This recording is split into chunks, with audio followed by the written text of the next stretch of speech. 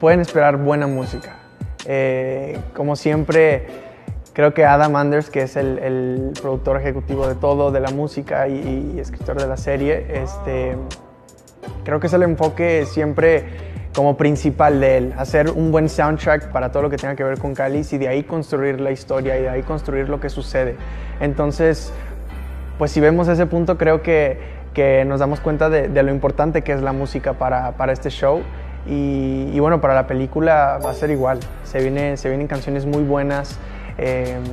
Ahora Dante solamente tiene una canción, pero es una canción muy especial, una canción muy linda que sé que les va a encantar. Una faceta que también demuestra una faceta de Dante en lo musical que no habían visto. Pueden esperar muchas cosas lindas y sé que les va a encantar. Y contanos un poquito más. ¿Esa inspiración qué te lleva a hacer? ¿Música, actuar, improvisar solito? Música, ¿no? Sobre todo la música. Siento que el proceso de preparación previo a la peli fue muy distinto a la serie por varios motivos. Desde ya el proyecto en sí, como tal, es una peli, entonces es distinto. Creo que vos también, los dos grabamos en nuestras casas, con nuestros... ¿Vos también? Sí, sí, okay. sí. Con nuestros equipos de home studio. Siento que desde ya la partida se encaró de una forma muy distinta, pero también nos dio lugar a crear, que siento que abrió la puerta a una posibilidad, a posibilidades infinitas.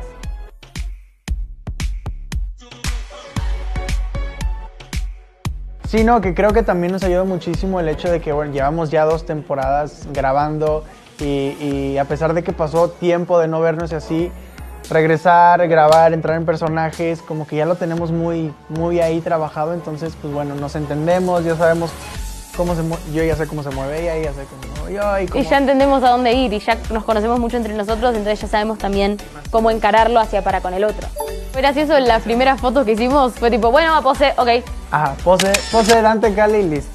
Siento que la música de Kally siempre fue algo que a todos nos atrapó muchísimo y que a todos nos pareció como mágico. Y esta peli no se queda atrás. Hay varios temas que realmente a mí me atraviesan un montón. El mismo More Than Anyone, no sé si puedo decir el nombre, me ponen pip.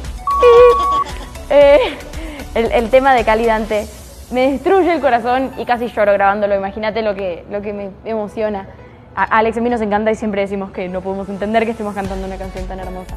Así que estoy muy entusiasmada porque escuchen las canciones y que se dejen emocionar y que bailen, que canten, que hagan todo.